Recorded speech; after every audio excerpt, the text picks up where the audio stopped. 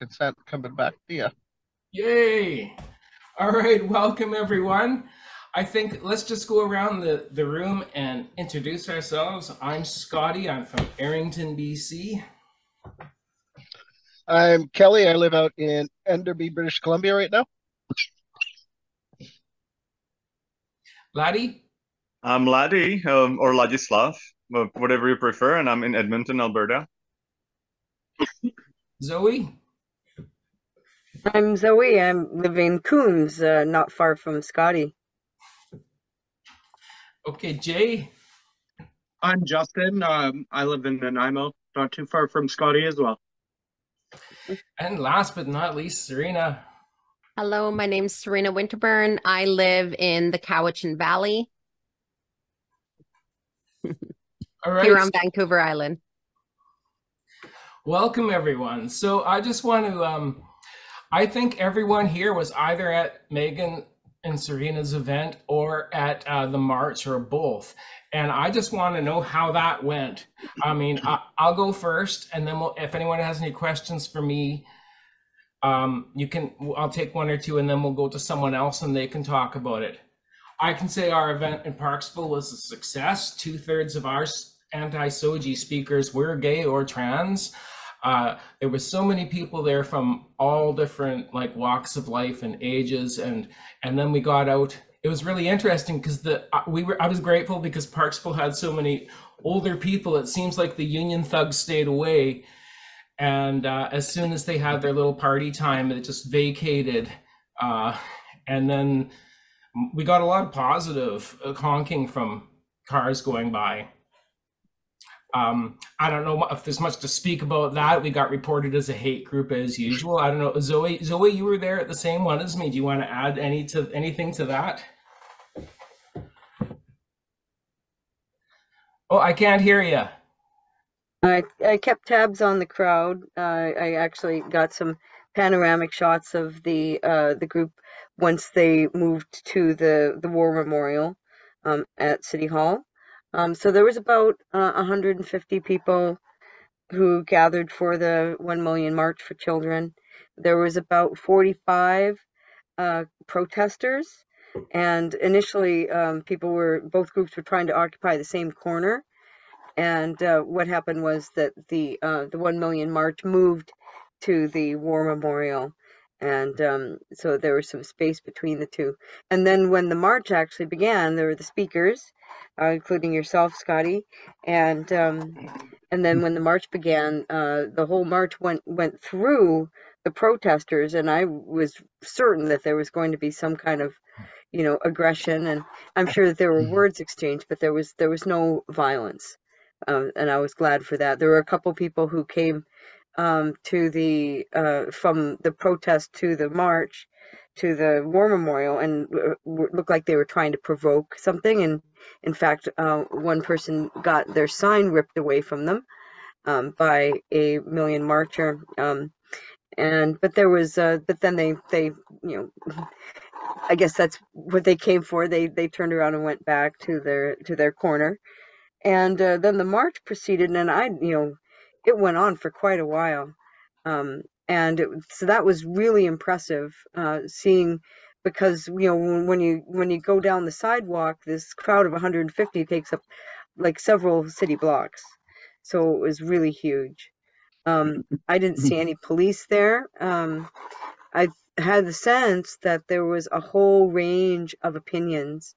Like you said, there were gay and trans people at speaking, and there was a whole range of opinions. But I think everybody agreed on just the one thing, which is that parents should have the right to let their kids opt out of gender identity teachings in school, and that that's something that it's not appropriate to teach to very young children who really don't have a firm grasp on what's real and what's made up, and that the parents are the ones who have the right to determine those kind of teachings, and that the schools are doing the opposite and actually trying to hide what's going on in regards to gender identity in the schools and with the individual students themselves.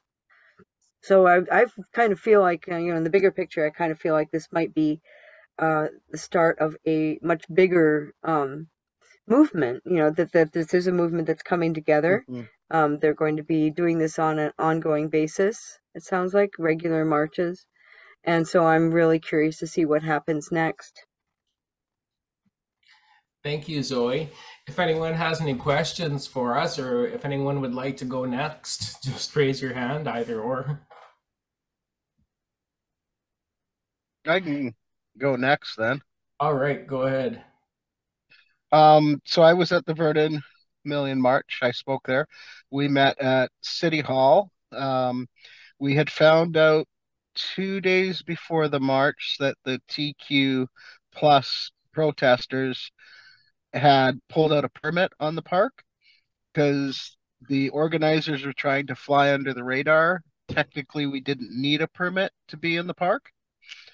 So then last minute, they were having to pull a permit for another area in the park. So when we got to the park, they had occupied the stage that we had intended to be at and gather at.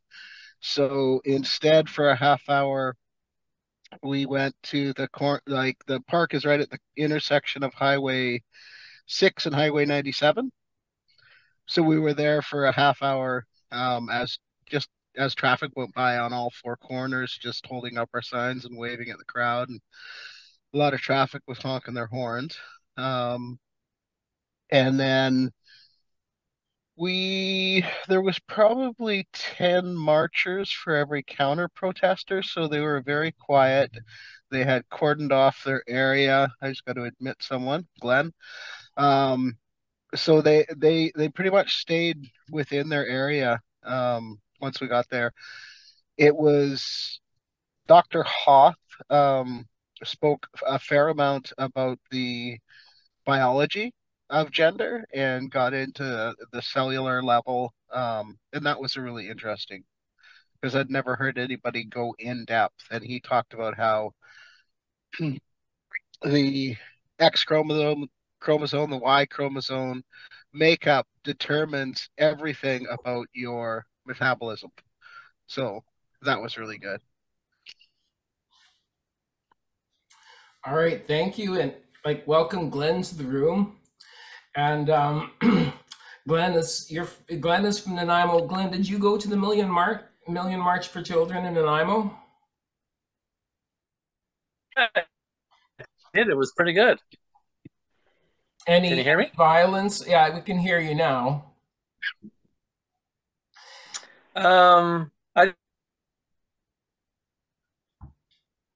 We're having troubles hearing you. As opposed to Sochi, sorry? We're having troubles hearing you. There's a bit of lag. Oh.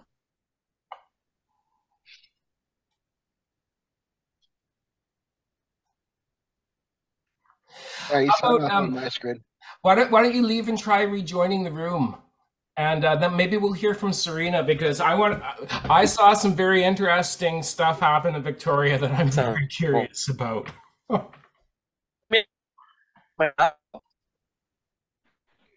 Yeah, Glenn, you're frozen.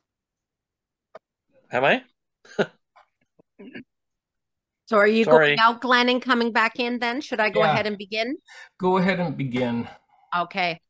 So I was the MC for the Victoria 1 Million March for Children. I was invited to join the organizing as well, but I wanted to stay in the role of MCing.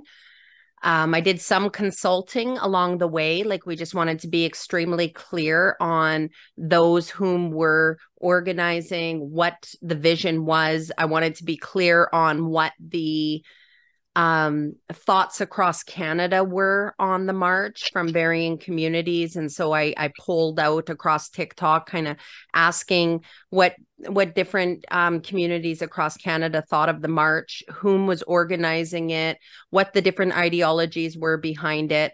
And then we talked here on the islands for the Victoria one, and we really wanted to be clear on what it was we were coming forward for, and it was about the children. And I would say, I want to echo the sentiments. I would say that the crowd was very diverse as well. We had quite a large representation of, I would say, parents as well. You could see that there were different spiritual and religious communities present, and that were diverse, from Christian communities to Muslim communities. As well, a lot who I would see in varying spiritual communities.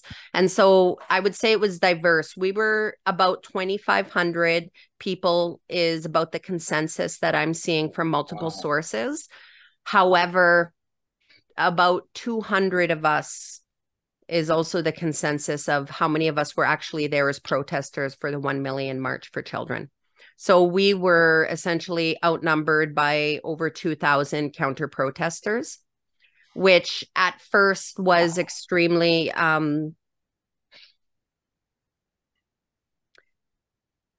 it was okay, because they were our local communities. They were our local organizers from our LGBTQ communities. They were counter protesting. We could see that these were our community members who had been told a narrative. Now, once we began speaking, and I was the first essentially to do a speech, the organizers introduced themselves, and I came on, I spoke as the first speaker. And then Megan Murphy was our keynote speaker.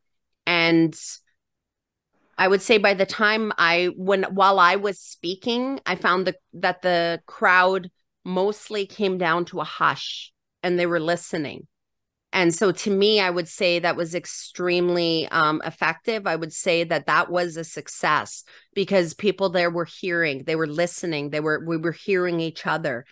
And it was towards the end of my speech that I would say that there were multiple witnesses who saw buses come in and protesters get off the buses. And these were the more aggressive Antifa style type of, which was quite different from the crowd that was there, that was counter protesting, but were still respectful. They were chanting, but there was no vulgarity. There was no, the language was still respectful. Like, you got to remember, we had children in the crowd, as I'm sure each and every one of you did.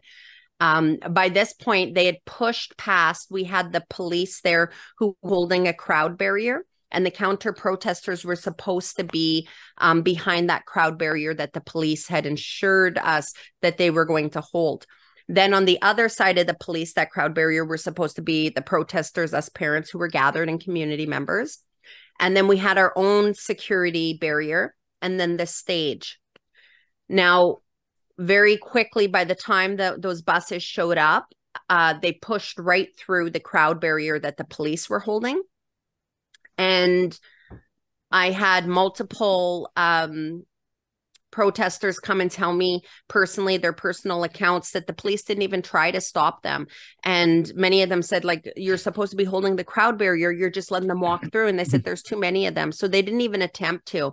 And they pushed to the front. These are the ones who now they weren't listening. Now they're the vulgarities that were being chanted, and it was the megaphones, and it was that disruptive behavior that many of us have seen put out by the unions and by I guess what we would see as that mid-level violence that's being advocated for and really taught to be used in protest and to drown out protesters. And so we saw a lot of that behavior. It was taunting, it was antagonizing, screaming in the faces of elders, chanting vulgarities while children are there. Now, by this point, we were completely horseshoed in. Our community was completely horseshoed in by over 2,000 counter protesters, and it had become violent. They were aggressive at that point. They were rushing through the police barrier. One of them had assaulted a police officer and was being violently arrested at our feet as we're doing our speeches. Trying to knock over the media table, and charging the stage. That was something else, to be standing there to see this kind of aggression, intimidation, and violence when you're when I go back and I listen to my words personally that I spoke, and I heard what I was giving voice to while this was happening, it speaks for itself.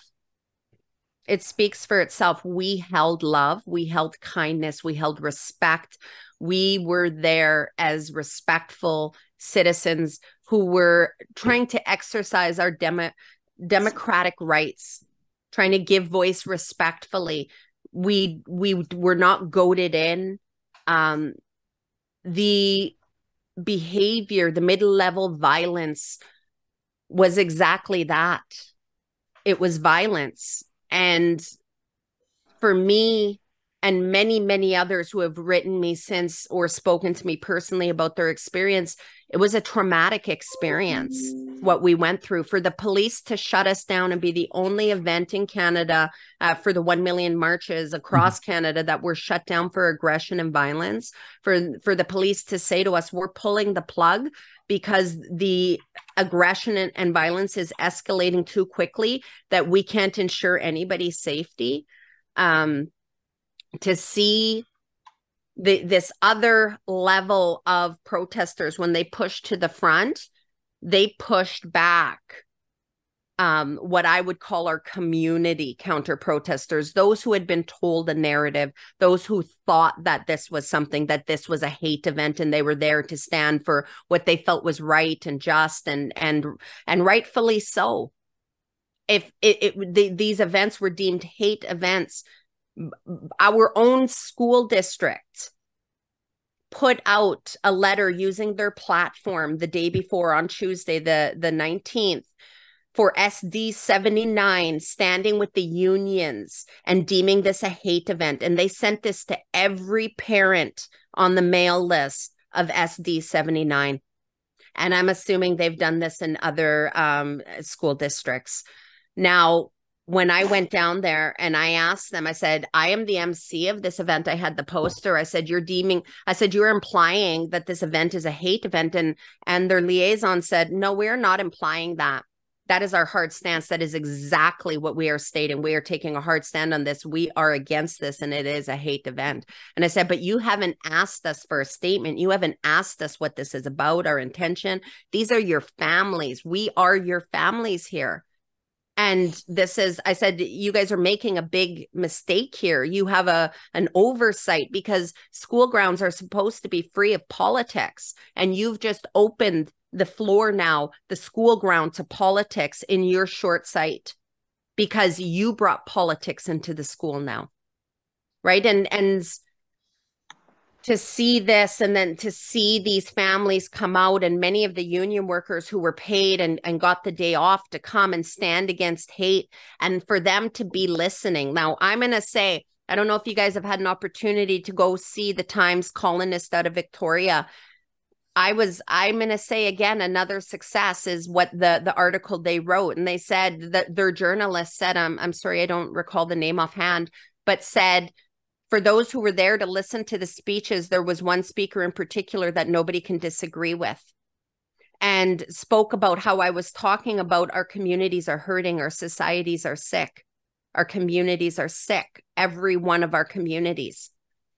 And he said that what he heard next left him speechless, and talking about our responsibility to hear each other, our responsibility to come together to speak. Right. This is what I put forward in my messaging.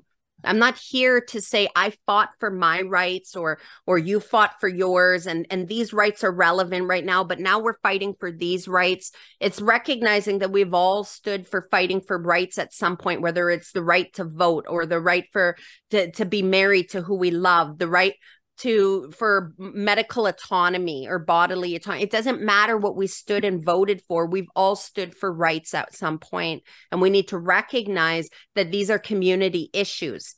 They can't be legislated away. They can't be censored away. They can't be Antifa'd away. We need to hear each other, and we need to, in my perspective, we need to come together and as communities.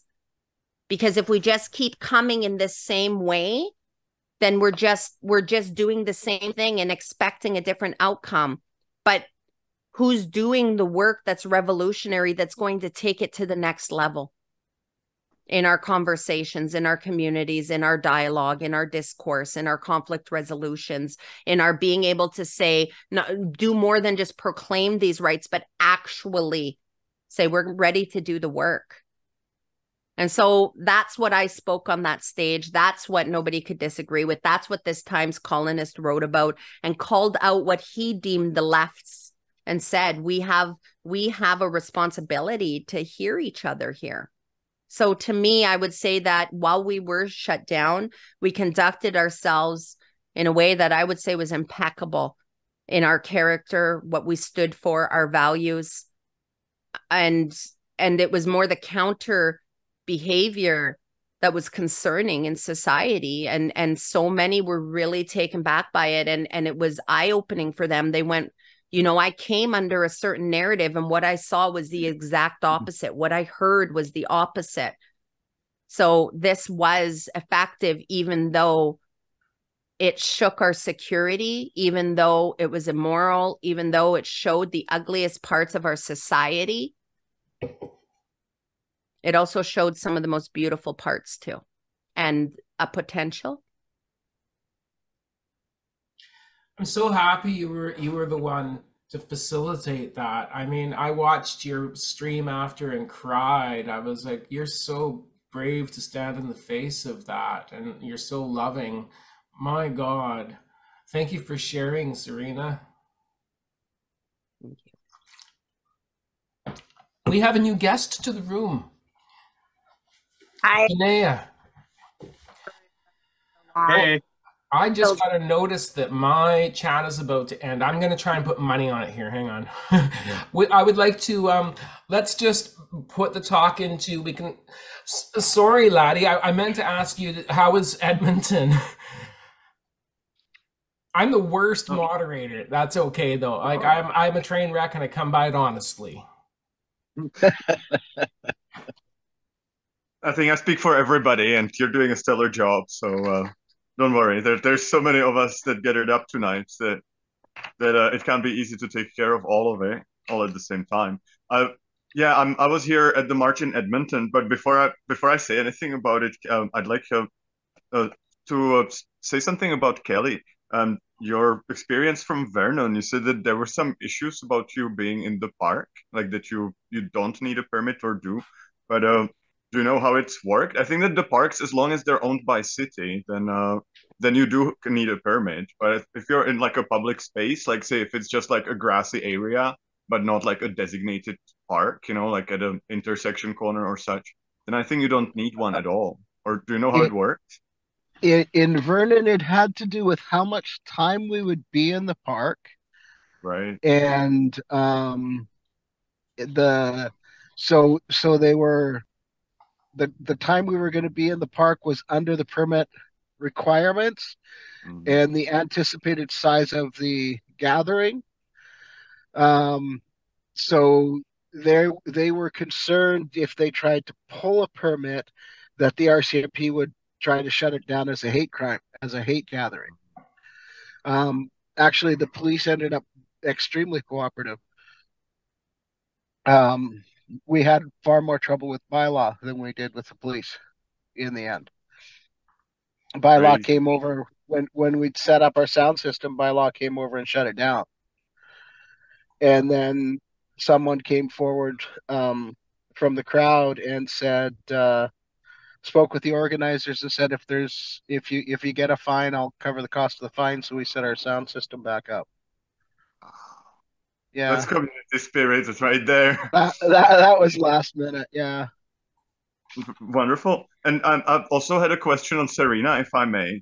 It's kind of in the same theme, because you were saying how the police was terribly unhelpful and the barriers kind of fell apart. I was curious, was it the Victoria Police or was it the RCMP? So just to clarify, I would say they were unsuccessful in holding their crowd barrier. However, when it came to protecting the stage, I was grateful for their presence and holding back those whom were getting violent and rushing the stage. So I do want to be fair. These were the police, not the RCMP. So this was the Victoria Police, but it looked like the bulk of them were the Saanich Police, which we've seen this previously at protests in Victoria. They bus in, or not bus in, but they bring in the Saanich Police. I would say that another interesting but obvious short sight on their part, I would say almost a negligence on their part, is that they were way understaffed, which doesn't make very much sense because they had very clear directives all across Canada for the police that they were to hold the crowd barriers and keep the counter protesters separate.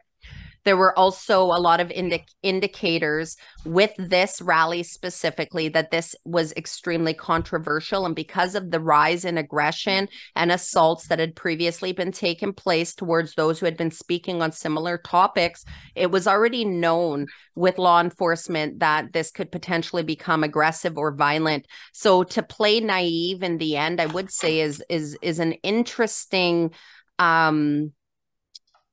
stance. I would say it's more a negligent one, but in the end, I was grateful for them holding back those protesters at the stage who were charging the stage and for the arrests that were made. Awesome. My experience in Edmonton with Edmonton Police Service was absolutely wonderful. They were helping us so much. They kept the crowd separate. They made sure at one point that nobody could cross the street at all, which I guess some people felt like it was a bit of an infringement, I guess, but we were separated by a three stream road, so very, very far. There was one person that managed to sneak in to the crowd of protesters, but the police was at him within seconds, and 3 of them escorted him to the crowd of the counter protesters. I think there was approximately 2,000 protesters for parental rights and approximately a third, I would say, of counter protesters. So we outdid them very, very much. And the police, like I say, they were great. They escorted us all along the march, which was about 45 minutes, around a few blocks. They had advance notice, so they were able to reroute all of the emergency vehicles somewhere else. So as we took our one lane of the traffic, there was no inconvenience for ambulances or fire trucks. That was absolutely amazing. And as far as the protest itself, it was a very mixed community. There was a lot of Sikhs, a lot of Muslims, a lot of Christians. I think a lot of atheists as well. There was a Catholic school nearby the protest where I hear students were forbidden from attending, and they had a mayor, the headmaster actually guard the parking lot, making sure that no students actually can come. And about 4, I think, sneaked out to the protest. And actually, there was an open mic at the end where they actually got to speak and say their opinion. It was 3 16-year-olds Christian boys forbidden from attending. I thought that was pretty powerful for me. There was a counter-protester truck that decided to kind of aggressively drive really close to a few people, where the police didn't really do very much about that. I heard some outrage about it, but nobody got hurt. It was more aggressive driving, I think, rather than like running over somebody. But it brought back my favorite moment of the Edmonton March, where the same truck came back around and honking. And of course, people honk in support of the protest. So as he comes back and honks, everybody goes cheering because they assumed it was for us. And he suddenly panicked in his face, and he was on a red light, so couldn't do anything about it. And the crowd totally stole his honking for the favor of the protest, which I thought was wonderful. And there was a speaker from the Sikh community. There was a lot of praying, Sikh, Muslim praying, Christian praying. It was really nice how everybody just let everybody else be. But I think for me, Miss Strong from the Child Health Defense, Children Health Defense Canada, she had some really, really strong points in her speech on transgenderism and say environmental factors that could factor into things like that. Another person that kind of stood out for me was Benita Peterson. She was the organizer. She was wonderful. There was Melanie Switt of Alberta for Liberty. She's organizing a rally, a sort of pre-march this Saturday, where she's labeled it "Let Kids Be Kids," and she's gathering all of the like-minded people for a little rally. And the march was actually what turned me into activist. I haven't done anything before, but for me, the message of being called a homophobe while I'm peacefully marching with a whole bunch of parents and nobody cared. We've actually I'm Christian, and I've connected with other Christians at the march. So there was absolutely zero homophobia, and I felt like it was my duty to say, hey, this is not a homophobic crowd. So there I am. Well, I'm glad you were there. Now I want to welcome Janaea to the room.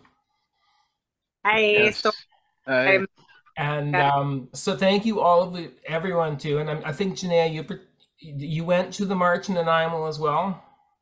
yeah, I was just listening to what you said about Edmonton. That's wild. Like I was here in Nanaimo, and that it was like a completely like different experience. There was probably, gosh, I don't even know. I'm bad with like looking at crowds and thinking how many people are there, but there was probably, I would say like at least like there was probably only about 100 people that were there like marching for the kids, and there was probably about maybe there was 150, but there was at least 200 counter protesters. Like we were like way outnumbered. And at one point they started blasting, like there was kids there obviously and everything, and at one point they started blasting pornography. It was wild. Like it was just like, what are you doing? Like we have kids in this crowd. Like it was mental, and they were clanging like cowbells like really loudly like every time, because we didn't have like the best like speaker system. Because I know, again, we didn't, I think where it was set up, it was kind of set up in like a poor spot. But I mean, I'm not knocking David at all, because he had to rearrange things so many different times. But I think it was kind of set up in like not the best spot. But maybe he did it there so that, I don't know, just so that like people couldn't surround us. I'm not too sure. But anyway, they were clanging bells every time that we would get on the mic to like speak, like so people couldn't, yes, we could hear, but you kind of had to really be close to like be able to actually hear what the people were saying and stuff. One woman, I think, like just tried to, like, she was kind of out by the edge, and the cops they weren't doing a good job of keeping the protesters away from us like at all. And this protester, actually, she had a Canadian flag on a stick, and this protester came up with a massive knife and sliced her Canadian flag. And the police did absolutely nothing. And she was like terrified. She was an older woman, like, probably I would say 60, like, not like a young kid or anything. And yeah, it was wild, honestly. Like they were being really harsh with the things that they were saying towards us, and just like with the cloud bells, like not letting us talk. And then again, like blasting pornography, like, are you joking? And then they started playing like music, like really loudly. Like they were just being very disrespectful. And our crowd was great. Like everyone was calm. Nobody was yelling at them. But yeah, it was unfortunate that there wasn't that many people. I think the thing is that a lot more people wanted to come, but unfortunately, one of my girlfriends got up and spoke, and she was terrified because she hadn't yet resigned from School District 68.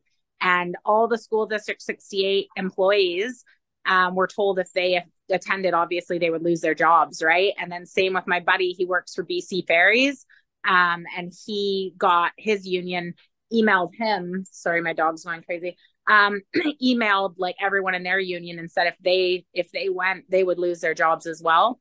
So I think there was a lot of people that would have wanted to go, but obviously their freedoms have been taken away, right? And they're not able to do the things they want to because their union's telling them that. So yeah, I don't know, it was definitely, it was kind of scary, like being down there with how violent they were. But yeah, I mean, we did our best, right? So, oh, I can't hear you at all, Scott. I don't know if you can. Thank you everyone for standing and continue. Like, as I'm hearing chatter leading up to this next one, there's a lot of division trying to work its way in. I know many, like, especially with what's happening in the Middle East, some people are bringing this into the group. And we just have to remember to hold that line in love, that it's about the kids. And we've talked to, Laddie and I were talking to a lesbian woman the other night who's been, and myself too, we've had more and more like traditional homophobes join and kick us out of these groups, saying, no, these are child predators, kick them out. Like, we're having that rise up in the underbelly, where Muslims are being attacked by people and gay people are being attacked, and like there's the classic divisions. So we have to hold the line in love and make sure we're not sucked into hating our neighbor. Yeah. We haven't heard from Jay. Yeah. I'm just listening to everyone. I actually didn't attend the event. I had to work. So I haven't gotten any letters from my union yet, but I'm a Teamster, so I imagine I'll hear from that very soon. But my daughter, we kept her home from school that day, and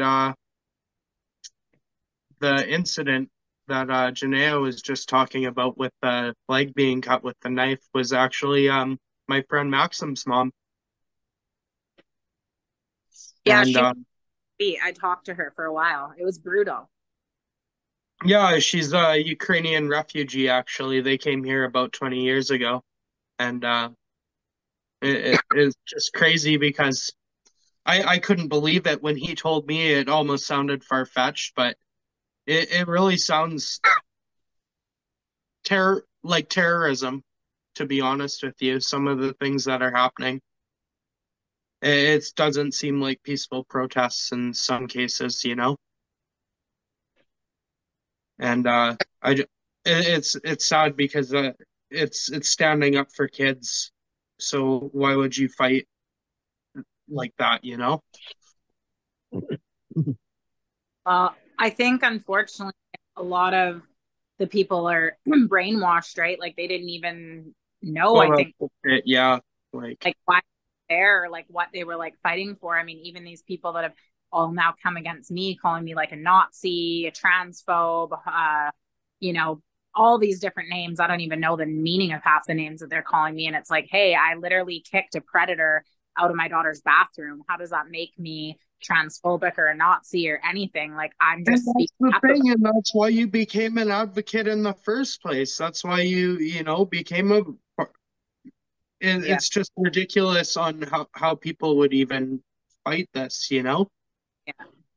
If I may, I want to go back to the topic. Like I had brought up the word mid-level violence, and there's actually a great podcast out that really breaks down what mid-level violence is and how this is being utilized in activism right now. And we see it a lot in the Antifa tactics, but these are tactics that are actually taught to disrupt protests, to disrupt any kind of other activism. And so these tactics are mid-level violence. They're provocative, and they're meant to be. They're meant to drown you out. They're meant to antagonize you. They're meant to provoke you. It's meant to, but it's not, we got to realize that with mid-level violence, it's not actually stopping us and censoring us and drowning us out. Those are the actions, the provocative actions, but their actions are actually towards our reactions. Yeah. So it's meant to provoke a reaction to be captured and then taken out of context. And so you have two ways that you can respond to this. It's you could either A, respond by having no response and they're screaming in your face saying, I'm not touching you, I'm not touching you, I'm not touching you. They're cutting your flag, and you've got to remain and not do anything. That's one way, but that's demoralizing that to be the recipient of that kind of aggression is abusive. Like, and it's difficult to have no reaction, and many can hold it, and bless them for that.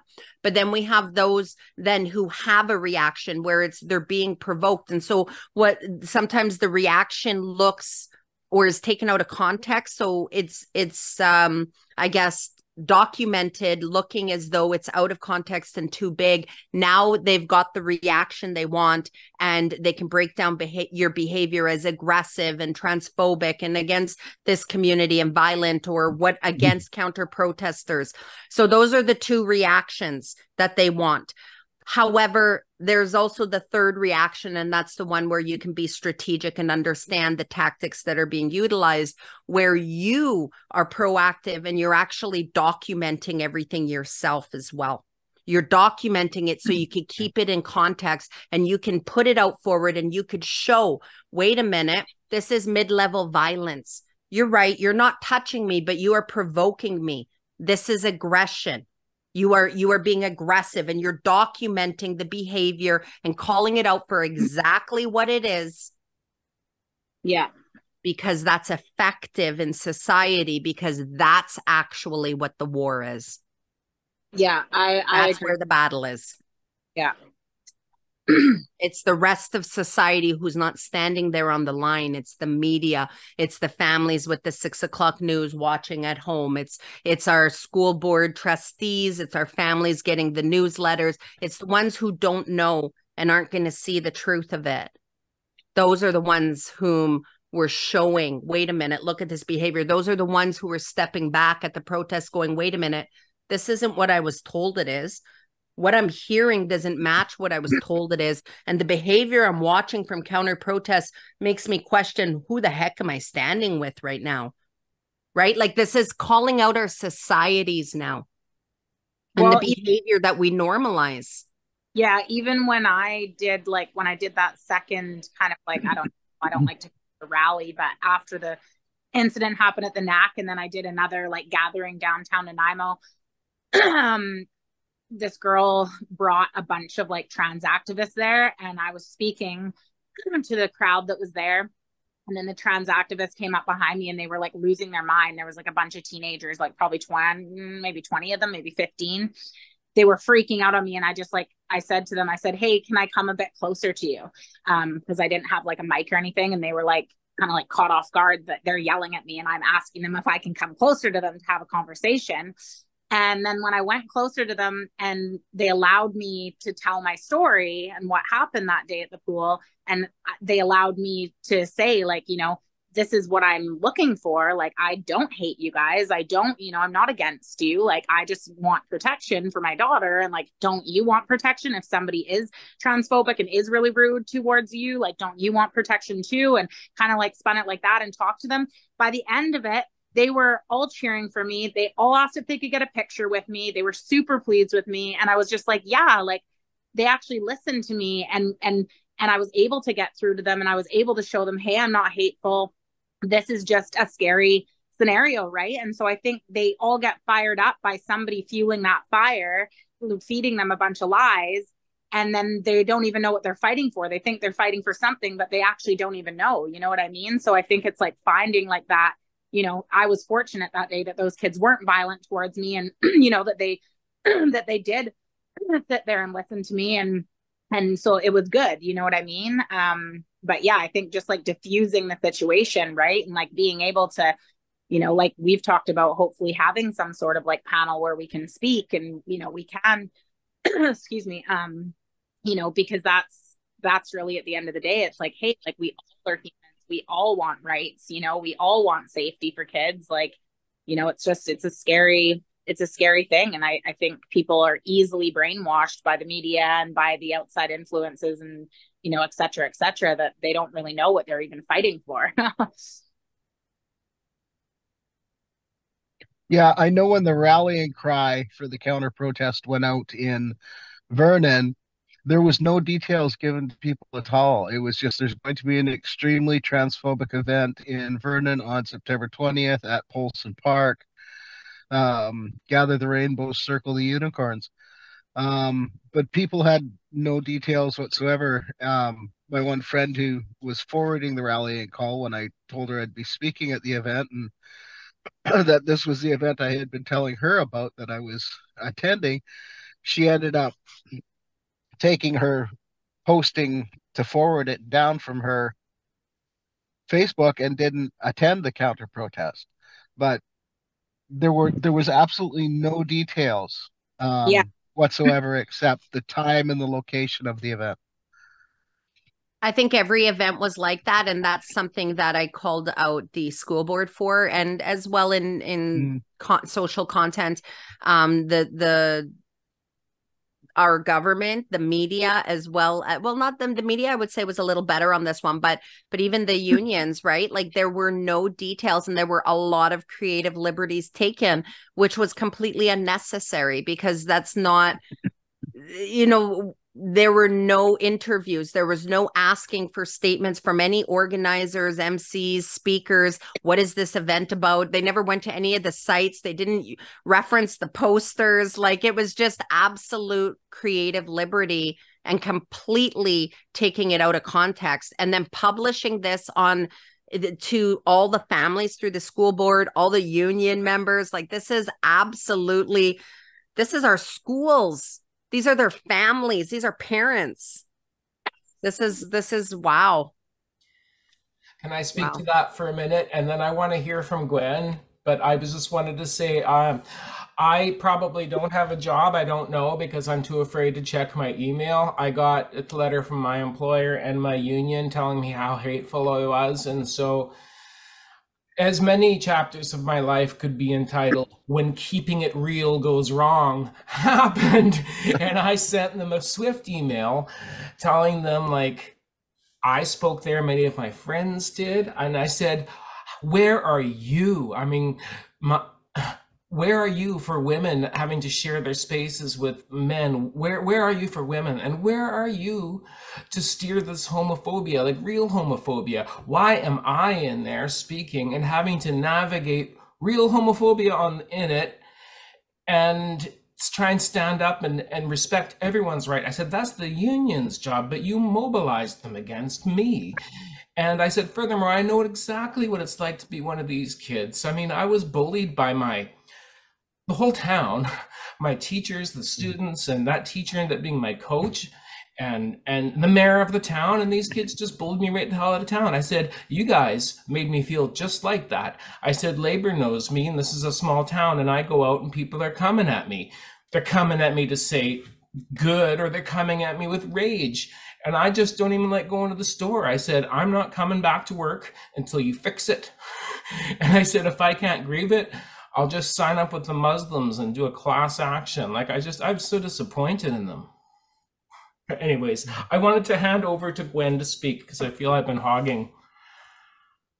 Well, I just want to say hi to everybody. I see Serena's left a message that you have to go to a meeting, and it's a pleasure to see you again, Serena. Last time we were together at the panel on October 1st, and I thought that you spoke so eloquently to the crowd when there was the Q&A session. So it's always a pleasure to meet up with you again. And of course, I recognize Janaea, and there's Zoe, and to the rest of you, thanks for having me here. I'm not used to being called a hater. I have to say I'm starting to get, it's kind of, it's weird. I am used to being called a radical leftist, a communist. I'm used to being on, you know, that side, right? Mm-hmm. And to see this flip around over an issue that I think just, you know, makes a lot of sense. It's difficult. And I think we all kind of experience that. That's the feeling I got when I spoke to the panelists who were on the panel on the October 1st and the next one that was October 4th. Just this trying to wrap your brain around being labeled a certain way. And I did not attend the rallies, but I do understand the importance of parents in children's lives. And I also know too, having been a former politician, that people are coming to me now and sharing stories. And yes, they're anecdotal, and no, there isn't really data. I don't know who's gathering this data, but there's a lot of harm happening to families since gender ideology has entered the school system, and also too, of course, online. And I mean, I'm hearing all kinds of things like strife between parents, children coming home and using it kind of as a way to get out of chores, even, like having a pronoun jar. Oh, you misgendered me. I'm they, them, and parents kind of scratching their head going, what is this, but even more extreme, extreme stories I've heard from people. One young man told me that, it took his life for 5 years from the age of 13 to 18. He was so confused. And he joined I guess it was a pride group in his school. And he believed he was non-binary. And then he started believing that he was actually born in the wrong body and maybe should take hormones. And he said he was cutting, and he was just so depressed at that point in time and really alienating himself from his parents, who were really worried about him, to the point where he felt like, he just wanted to end his life. And finally, his dad stepped in and said, look, we're not going to consent to you taking these medications. But you can do that as an adult if that's what you really think. But I really want you to take time and apply critical thought to, what you're involved in, and the fact there's been so many rapid changes, and, the fact that you're going through puberty and it's just a difficult time. And, you're a smart young man. So, really apply some critical thought. And he did. And then he came to the realization that he's just a boring, straight, gay male. And he just didn't want to be part of the patriarchy, as he said to me. He said, Gwen, it's just not something I want to be part of. It's just so, normal. And I wanted to be special. And he said, once he figured it out, it all just sort of lifted. So he went back to his friends, the loving people, the ones that aren't the haters. And he told them, he said, you know what? I was wrong. I think I got caught up in this weird trend, and I'm not non-binary. And actually, I'm pretty happy. I want you to start calling me he, him, because I'm a guy. And they turned on him. Started getting hateful emails, even to the point where they said, you really should just end your life, because it would be better not having you here, because you're causing harm to our community by doing this. Yeah. So I think it's such a strange, I mean, I know I came in the middle of the conversation. I listened to what Serena was saying, and Janaea. It's such a strange thing, because it's calling somebody a hater, but then using hate in the process. And it's kind of mind-boggling in this way. But there's this feeling that of moral superiority that I'm sensing, I think, from the people that are proponents, and what I mean by proponents, I mean like really rigid, it has to be this way or else. No consideration of sex-based rights or the fact that there might be some issues. It's bizarre. So I think when I come in here and we're all kind of talking, I just, that's sort of the place where I'm at, is just trying to figure this out, because it is kind of difficult to really figure out, to wrap your brain around. I too have experienced a bit of pushback, not a lot, but when I decided to moderate the event on October 1st, somebody from the trans activist group, found my name linked to an association and called the university I graduated from to request that I, be fired. But this group, I'm actually a volunteer. I'm not a paid employee, but they wanted me fired. And they did. They put a complaint in that I was, transphobic.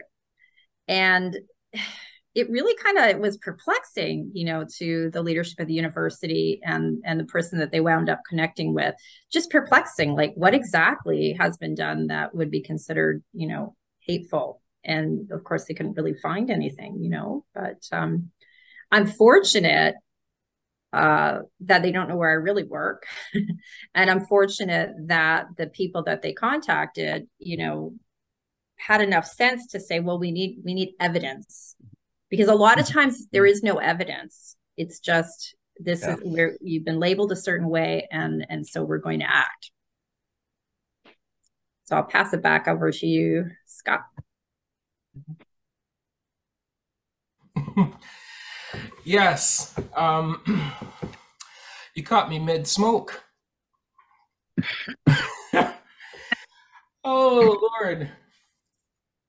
Laddie, do you want to have something to say? I don't know. I don't. I would love to. I wanted to say hello to Gwen. I'm pleased to meet you. I watched your event through Serena's live stream.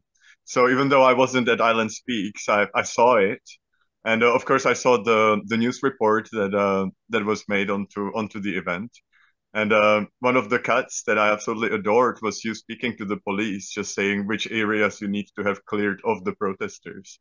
So I thought that was absolutely beautiful. And thank you for holding it up. And you might not have been at a protest, but you definitely got enough pushback at the event that you organized. I think you got it worse than some of us at the actual protest, or at least here in Edmonton. Like I said, we were kept apart by a 3-lane road, so it was fairly easy. There was no interaction allowed. There was a row of police with bicycles that we were not allowed to cross the street. There's a kind of like a citizen journalism group here in Edmonton called YEG United, and they actually managed to send a person in disguise in sort of rainbow clothes to at least have a little bit of understanding what's happening in the opposite camp. And they were mostly peaceful. They were yelling, and they had some loud stereo trying to drown the crowd, but they couldn't. There was this parkade really close that was about 3-story high, and they had about maybe 30 by 20-foot big progressive pride flag, with all the extra stripes and wedges and circles and such. And after the rally disassembled, people started going home, and wherever somebody took the big pride flag down. The police is currently looking for somebody who did it. There is a lot of discussion as whether it could be like a way to make our movement look bad, as if somebody from the rainbow crowd could actually sort of do it to put the pressure on us.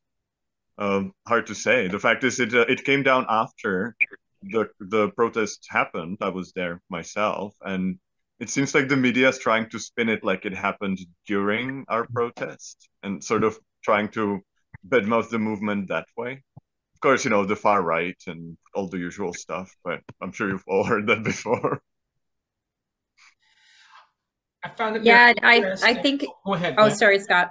And I think too, like this whole idea, like, oh, somebody removed a pride flag. It's like that is just such a terrible thing to do, unless of course you put the pride flag there, or I don't know. I mean, there's just, yeah. And it suddenly it makes it onto news. Suddenly that becomes the issue is, there was some rumor that somebody took down a pride flag, and that's the story. Right. And everybody in the group are a bunch of white supremacists. Really, and it's really interesting because the whole idea behind the push towards gender ideology and the push towards being tolerant, is that the systems are not so binary, right? And yet when it comes to this issue, it's a very binary issue. It's like you either accept what we have to say or you are bad, and there's no discussion in between, right? It suddenly becomes, dare I say, binary. So I think that's really unfortunate. I think the other story that really should be told is, like what Scott had mentioned, that, you had Muslims and Christians and immigrants and Indigenous people and people from the left, people from the right, people who are moderates. You had all kinds of people kind of coming together and saying, yeah, you know what, this is disturbing, and we want to stand up for the parental rights, the ability to know when our children are going to use another pronoun or change their names at school. Yeah. Oh, sorry, Gwen, keep on going. No, please jump in there. Well, I was just going to say, I think like even last night I was talking to my girlfriend who our daughters go to the same school. And she was horrified when I think I sent you, like before I talked on October 1st, I think I sent you, or maybe it was after, the book that I was able to take out of her library, like at school, and those pictures. So I was showing my girlfriend, I'm like, look, like this is like the reason that like Soji is not good. Like a lot of parts of Soji is like not good. And I like showed her, and she was just horrified because she's just hearing you know, people are hateful that don't like Soji or that aren't accepting it or whatever.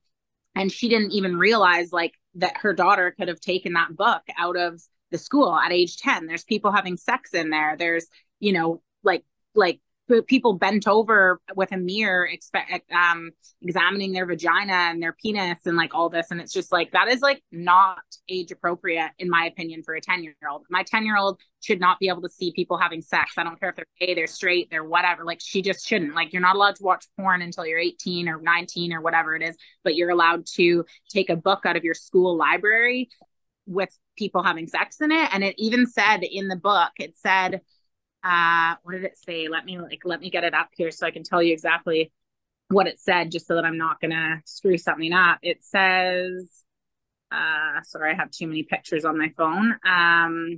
Oh, it's right here. It's right around here. Oh, dang it, Janaea. Where is it? Oh, it's right here. It says, oh, it's not on this page. Sorry, I gotta look at the other page. It says, but most people don't have sexual intercourse only when they want to make a baby. Most often they have sexual intercourse because it feels good. Why does my 10-year-old need to know that? Like, do you know what I mean? Like, I'm so sorry, but like that's not appropriate again. Like, you know, like, I just think that is like, so yeah. And just to touch again on what you said about like, you know, I mean, honestly, after I spoke on the panel on October 1st, I didn't say anything transphobic. I didn't say anything. In fact, when Andrea interviewed me, I once again, like I always have stood up for the transgender community and said, this was not a trans person that was in the public pool. This was a predator appropriating transgender identity to gain access to my child. He tried to look under the stall at my 9-year-old child changing. I'm so sorry, but that's not a transgender person. A transgender person would come in the washroom, get changed like everybody else, and get out of the bathroom. They wouldn't be trying to creep on little kids. They would have a pool bag. You know what I mean? And outside that day when Drea interviewed them, they even knew my full first name and last name and said like, Janaea Wright is spewing hate. She's wrecking our town, or whatever they said, with all her hate-filled messages. And I'm like, do you hear yourself right now? Like, do you, like, that's the part to me that's like mind bending, is I'm like, I literally have never once said anything wrong about transgender or about their community. In fact, I tried to reach out to them numerous times, never got responses. Every interview I've done with, you know, with of course, CBC didn't put my interview on there because, of course, you know, they can't put anything on there. They, heaven forbid, they put something on where trans activist kids are freaking out at me, and then I diffuse the situation and calm them down. Heaven forbid they put that on there, right? And so, but any like Czech news and stuff, like I never once said anything rude. But in fact, they're slandering my business. They tried to take away my Best of the City award. They have came by my house, taken pictures of my home. They've plastered photos of my children, of myself, sharing it all over social media, saying that how horrible I am. My son's work, somebody came in there and was like, tried to say something to him. And he was like, I'm going to knock this person out. Like, I got to go in the back. Like, I need to keep my mouth shut. But like, they're harassing my family. Like, this community of people that are calling me hateful are literally harassing my family and children. It's just, it's crazy to me. It's like, who's the hateful ones here? Like, let's take a minute and think about this. Oh, wait, we don't have to think about it, you know? And there's a blindness to their own poor behavior. I think there was one person who is a, you know, former New Democrat member, and he posted, look, you know, in all the years that I've, you know, fought against conservatives in elections or debated them, no conservative ever came after me and called me hateful. No conservative ever tried to sabotage my employment or destroy my life. This is just such an extreme movement. Like, honestly, there's really no care. There's no care. There's no care for you and your ability to actually feed your child because they want to destroy your business so you no longer have money. There's no care about your safety and obviously the privacy of your child when they're sending out those images and plastering your name all over the place. So, you know, you kind of have to ask, do you really care about children at all? Like, it's supposed to be, I mean, the mantra is that Soji saves children's lives, right? But your child's life doesn't matter.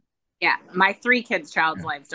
Like I said, like going into my like going into my son's work and like harassing like an 18-year-old kid, like me right now, like because of something his mom's doing, like just unbelievable. He's just like, yeah, I don't know. It's crazy. It's the hypocrisy, and just like yeah, it honestly doesn't make any sense to me. Like I'm just like, how I was speaking to a friend of mine last night who's gay, and he's been standing up for me a lot online because he knows me really well. He's like a young kid, and but it's been like nice, and we had a really good chat, and we talked about Soji actually as well. And he was saying like, I'm so grateful that wasn't in school when I was in school, because I'm a gay man, and I would have probably went to trans because I was so confused, becoming like it was around 14 when he kind of like came out, but he's like, I never really had to come out because my family already knew. But he's like, this kind of around that time, and he's like, I was so confused at that time. I didn't know what was going on and whatever. And he's like, and this would have happened to me, kind of like the story you were just saying about, that gentleman or the younger kid that you talked to, and he's like, yeah, I'm just so grateful, because I think that that's what this is doing. It's confusing kids so much. It's terrible.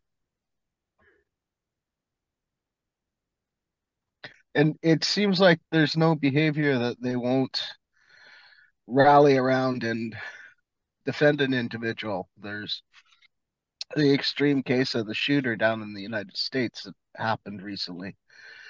And now the trans queer activists are coming out and defending the shooter who killed other people, and as the victim. The shooter is the victim of transphobia. Right. It's interesting because I have been through a similar level of hysteria and anger and hatred, and we're going to destroy your life. And it was with a group of white supremacists in Victoria. They're a group who invaded the Occupy movement and said, they tried to take it over because, and change everything. Say this country was built by white Christian men, and so we won't do any land acknowledgements, and you all are wrong. And all I did was make fun of them on Facebook, and they declared war on me. And yes, they were going to destroy my life. Yes, they were going to blackmail me. They were so out of control, and it's interesting because again, there's a similar lack of thought, and they called me a commie and a Nazi and an anarchist and a fascist and all these things. So that was kind of similar, but I think what they had in common was this identity politics, where they were so attached to their identity as being superior beings, that they felt like they could get away with anything. They felt like they could order the police to do what they wanted. That they were somehow, part of this master class, this master race. They were supposed to be in charge, and so they felt quite entitled to use those tactics. Like they were not afraid of any consequences, and they actually really didn't have any consequences for the threats and things that they did. But I just wanted to put that out there. It's a similar kind of all-consuming ideology, where in the minds of these guys, who I got to know them really very well, because they wrote, thousands and thousands of pages about me and about everything else that they felt was wrong with the world. And their fantasy is more real to them than reality. And other people are not really human, and people who disagree with them are not human. And so therefore they feel justified in threatening violence and actually trying to be physically violent and intimidating towards me. I'm 4'10", and there's just so many parallels, trying to get me fired, trying to get me evicted, trying to get me run out of town. But the only difference was that there was a lot fewer of them. There's only about a dozen of them in Victoria, as opposed to the 2,000 or however many that showed up on September 20th. So it was kind of an interesting window into that identity politics and how that becomes, it just takes over your whole brain, and every people are either bad or good. Like you said, it's very binary, and either you're with us or we can destroy you and feel no guilt and feel like we're doing a good thing. There's way too much of that in the world. And I think I kind of get your parallel too, except the big difference is when you say a white supremacist, most of us generally think, okay, you're going to deal with some nasty people, right? But when you are talking about pride groups or gay straight alliance groups or, Right. SOGI or, allies, they're supposed to be the good people, right? And so actually standing up and saying, wait a minute, there's some things going on that just don't feel right. Now you're fighting the good people, right? Those are the halo people, and the victims of this world, and now you're victimizing people. And so it puts you in a really strange spot when you're raising your hand and saying, there's been some situations that are occurring that need to be addressed. Yeah. And I don't want to go too far on this digression, but in their minds and in the minds of everybody on the sides, they don't call themselves white supremacists, they call themselves patriots. And and there's some overlap probably with that, with the 1 Million March. They're patriots. They're standing up for the country. They're going to get rid of, purge the moral rot and all this rhetoric. And I think to a lot of people, what you just described is kind of reversed. And the rainbow people are always bad, and the Christians are always good. And again, this is just this dichotomy that we see everywhere. And I've, of course, coming to one of the great blessings of being canceled is finding out that there are really good people on both sides. Some of them may be misguided, some of them may be misinformed, but there really are good people who don't wish harm on anyone on the other side. I wish that there were more of them and they would hold the rest back, but that we haven't been seeing as much of that. I really resonate with that, and I think that, like Serena was saying earlier, that the people need to be educated about what's happening, right? Once Janaya showed people the book, they suddenly realized, oh my goodness, I'm actually against it too. So I think that a big part is, like you say, tons of really good people that are just not informed enough. But one thing that I cannot get out of my head is Janaya's story, because I can understand people being so aggressive and angry against something illusionary like a program or an ideology. But how do people find so much anger to be angry at a mother that's protecting her child? It's not a system trying to come down on society or anything. This is literally one woman trying to protect her daughter in a community. And where is that hatred from? Yeah, I think oh, sorry, go ahead, Zoe. No, you go ahead. No, it's fine. Sorry, go ahead. How can they well, because it's always, they always come back to the same things, like you're making our community look bad. Janae, by confronting that pedophile, you're making our community, and they're kind of telling on themselves there.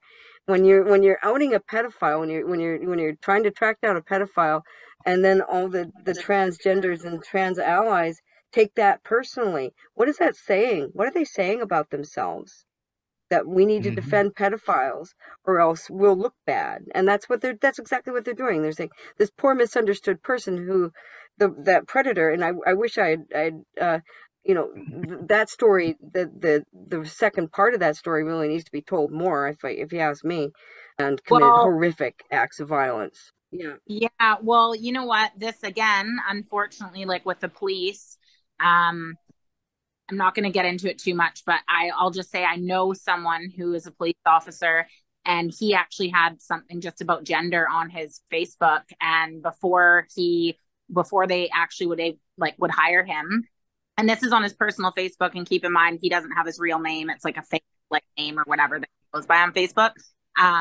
They made him take it down. So he wasn't even allowed to have, and it wasn't anything transphobic. It wasn't anything. It was just about gender ideology, right? And they said that they wouldn't hire him force unless he took it down. And even for me, when I called the police, when that happened that day, when they brought me in for questioning, they made it seem like I was the aggressor. They made it seem like I was in the wrong. They asked me not one time, not two times, but three times how I got, you know, a 5'4", 160-pound like girl, how I got this man out of the change room. And I just told the line, said the same thing that I told them the first time, but they were trying to catch me. And but you know, they tried to catch me in the lie, and they were trying to do it so that they could charge me with something. Like, I didn't feel safe. They weren't protecting the child. They were literally trying to protect the pedophile. Then when I ID'd the person who did it, because I had a bunch of people reach out to me and they were like, was this the person? And I'm like, yep, 100%. I sent it to the cops. I'm like, this is the person. I think that the point is, I think it makes people, that the activists, angry because it's such an inconvenient issue that has to be dealt with. Because it's much easier to say, when somebody says that they're a certain gender, when they say, I'm a woman, that you believe it. It doesn't matter how they dress. It doesn't matter if they pass. It doesn't matter if they make an attempt to look female. They should have access to everything that we have access to, and should not be challenged at all. And early on, when I went to the SOGI website, it's no longer there. The SOGI website has changed. But early on, I saw something really key on the website, because violence for women, violence is very real, and the perpetrators are usually men. Let's face it. If you're going to get raped, if you're going to get sexually assaulted, it's going to be a man. But on the SOGI website, they said that, you know, that sexual violence and abuse is really not linked to gender. It's people, you know. Now I can't find it. I think I did screenshot it, but I remember thinking, like, this is interesting. So they don't understand, like, they don't want to even talk about this touchy topic, which is, you know, what happens to us now that these, you know, the rules have changed, and now we have to start sharing very personal, private areas. What happens when we come across somebody that makes us feel uncomfortable? And you know, in your case, it was so blatant, and there really isn't an answer to it. What can you do? There is no answer. What can you do? Like, you saw that activist, Janaea, that came into our event, who was very emotional. And I said, well, why don't we have trans prisons? Because we know at least one woman has been raped with the new, you know, trans inclusive policy. And we know that in prison, a good majority of people, especially the men that are in prison, are psychopaths. And one of the key factors of psychopathy is lying. And maybe they're going to say they're a woman to get into a women's prison because maybe they have ulterior motives. And that's a very dangerous place. And you notice that she didn't want to answer that question because it's inconvenient, and it's just something they just don't have an answer for. Exactly. So instead she said that she didn't believe in jail. Right. So you either just don't believe it, or you just say, well, this isn't possible. And then when it is possible, then attack the person, attack the messenger. Don't deal with the issue, but let's attack Janaea, because maybe there's something wrong with Janaea. Janaea, you're so mean. Like, how could you do that? You know, like, how could you do something and then talk about it and bring danger to the community? Because that is sort of where this unfortunately ends up going all the time. And this is a trend I've noticed. Yeah. And even like, I did invite even lesbian women, and they put out a big nasty post about me when that happened at the pool, you know, saying we support the transgender, and, you know, basically I'm shitty and I'm slandering the transgender community, which, again, I don't know how people make this shit up in their head, because I haven't once, but whatever. Anyway, I said they reached out to me and said, you know, can we have a chat? Because they kind of knew me a little bit. And after they slandered me all over Lyme, they reached out and said, do you think we can have a chat with you? And I was like, absolutely, I would love to. I invited them into my home with my girlfriend. Because my husband was out of town, and I was like, you know what, like, I don't want to be like alone. Like, I need to like have somebody else here with me. So they came, they brought, I think they might have even brought that first girl, Jennifer, that came in that day. She looked familiar to me. So I don't know though. I don't 100%. But anyway, they brought them into my home. Anyways, we were talking, whatever. How it ended was the fact that we said to them, so what do you think, what do you think Jennifer, or the person with the transgender, hang on, I'm going to screw this up. She was married to a man. Now it's a transgender woman. Is that right? That's how that works, right? Am I botching something? I'm so bad at this. Like if it's a man and then that's right. Okay. So yeah. So anyway, so she was married. So now she's married to a transgender woman. Anyway, she was telling me how the person, her wife can't leave the house and do this and do that. And she's scared to go to the pool and all this. And I was like, and just all about me, my family. And I said, hey, I'm so sorry that that's happened to you. I said, but never once have I said anything negative about the trans community. I said, what's happened to people have, done this, slandered my name. They've put in pictures of my kids online. So I'm so sorry, but I've never said anything negative about your community, but your community is actually attacking my family, my business, my livelihood, all this. And they didn't even want to hear it. They didn't care. And I'm like, well, you guys yourself attacked me. You two women actually posted negatively about me on your Facebook. I never said anything about you. Oh, well, it wasn't just about you. It was just, we're having, and I'm like, okay, backpedal. And then it ended with me saying, well, I'm so sorry that you think that this has happened, but to me, I'm going to keep on speaking out about this, because the thing is this is children's safety. This was my child's safety. This is children's safety. And the thing is safety trumps all of it.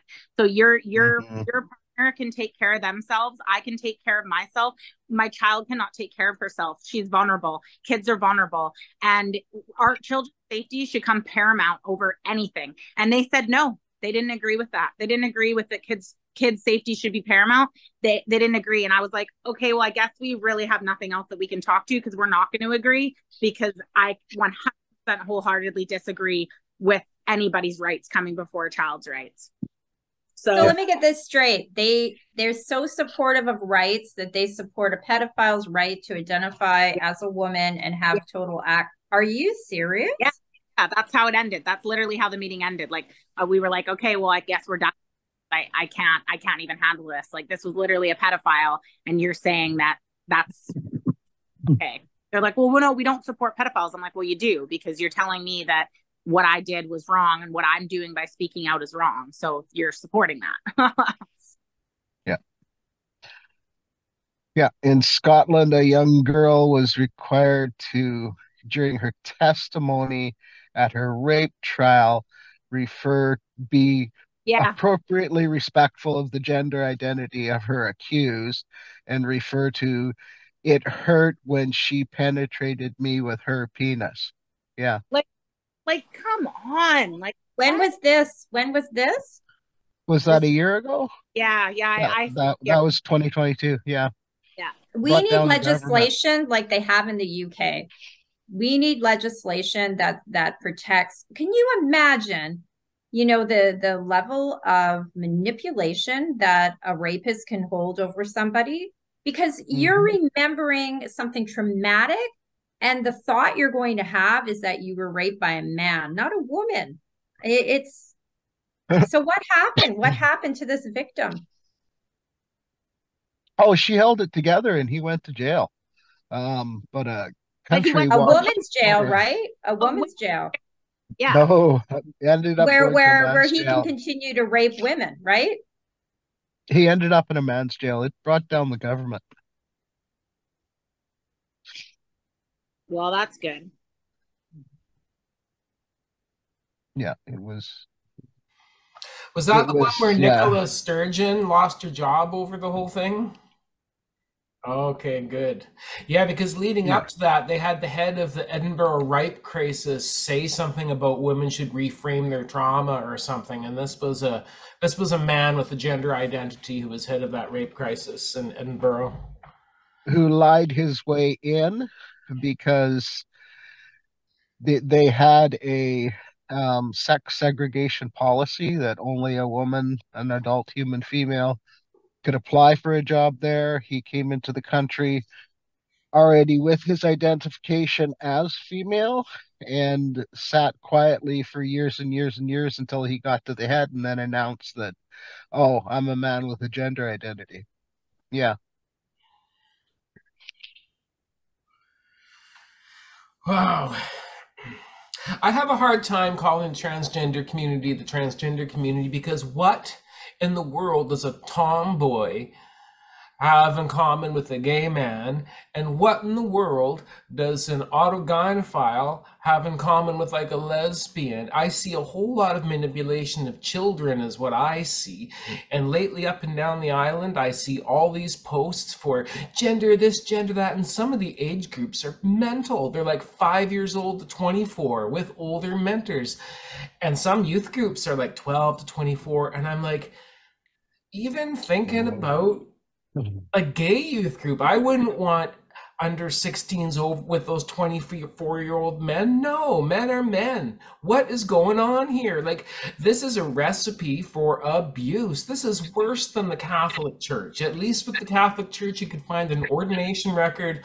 Oh, it's John Smith, who's now Father Dave, or I don't know. But with these guys, you go for the name and you get crucified because that's dead naming. And it sounds like their sexual records are becoming attached to their new gender identity. It's just mad. Oh, I was going to ask, how did that happen? Because when I changed my name from Kelly to Kenneth, my credit rating followed me. You know, like my credit history followed me. So how can a criminal record get lost when they track the credit rating? That says something about the values of our society that are very sad. I think it talks about the breakdown, overall. I mean, just take a look. I mean, people are robbing stores on the regular, and they're not getting arrested. You can steal. You can walk in broad daylight. You can steal from a big department store, even a small one, and the police aren't going to bother arresting you. If they do, it doesn't stick. So, I mean, I think it's sort of maybe part of a greater issue that there is a problem with our penal system overall. Mm-hmm. Well, everyone, it is now like 7:36, and we've all been talking for an hour and a half. I think we should probably start wrapping up. It's been a great conversation, but I just want to be mindful of everyone's time. Yeah, thank you so much. I'm going to have to peace out here and get my kid to bed. But thank you so much, Scott, for putting this on. And I'm so sorry again that I was late, everybody. I was dealing with It's going to be recorded on Rumble. Okay, cool. Right, I'm glad. excellent. I'm super glad that I look so awesome. Hi. But yeah, awesome. Thank you again. Thank you again so much. And it was nice to meet everybody. If you want to add me to Facebook, anybody that doesn't have me, please feel free to. So. Okay. Okay, thanks. Bye. Thank you. Great chat, everyone.